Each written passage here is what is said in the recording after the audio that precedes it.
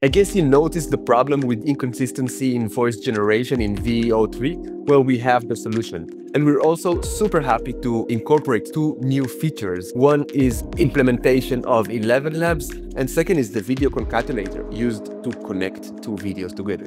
We are starting out with generating an image with ideogram. It goes out to flux context to generate another shot, like a close-up version of this long shot.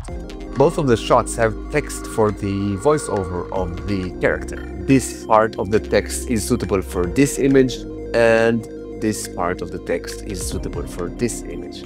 They go into a concatenator with an instruction to keep the camera fixed, keep only the words that were mentioned before, and a negative prompt because VEO tends to add lots of text on the image. So on negative prompt, we're asking for no text overlay, no subtitles, etc.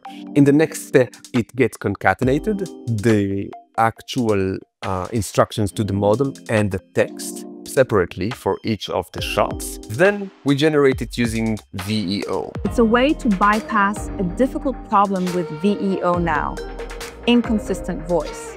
Just generate your video with sound, then change the voice using ElevenLabs. So you can hear that the voice is changed between these two versions.